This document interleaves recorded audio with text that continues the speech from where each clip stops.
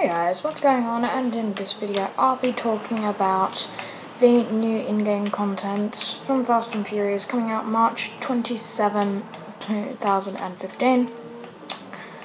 So I'd like to start with, I watched a video earlier today published by Xbox, and it was a 26-second video.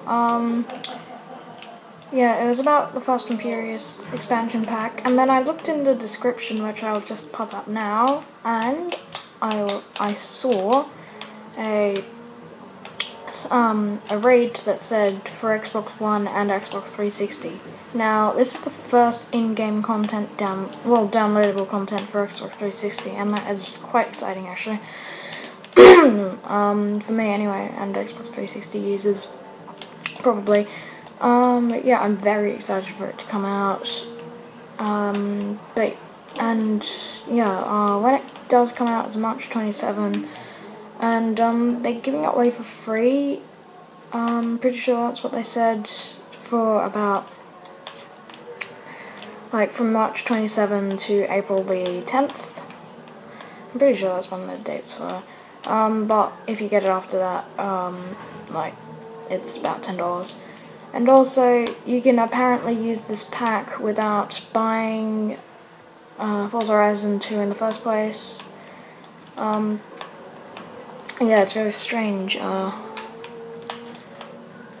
But, yeah, another thing is, Forza Horizon 2 has always been a big hit for me, at least, and yeah, it's nice to see that Forza Horizon 2 for Xbox 360, the developers, Sumo Digital, Turn 10 and Microsoft Studios are finally deciding to put a bit of in-game downloadable content on Xbox 360, because Xbox 360 at the moment is kind of left out because the Xbox One version, and yeah, I don't have the Xbox One version, I just have the 360 version, because I don't have an Xbox One yet. But yeah, a few other things, I'm just gonna stop for a while. Okay, so,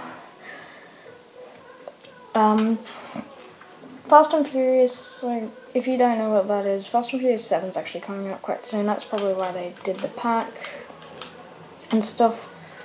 Yeah, I'm quite excited for it. Leave in the comments below if you're quite excited for it.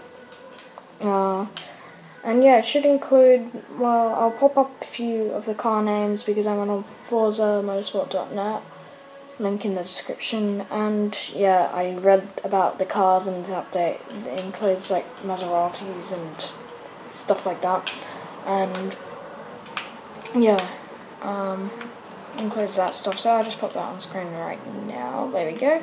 It's up right now. I'll just leave that up for about 10 seconds.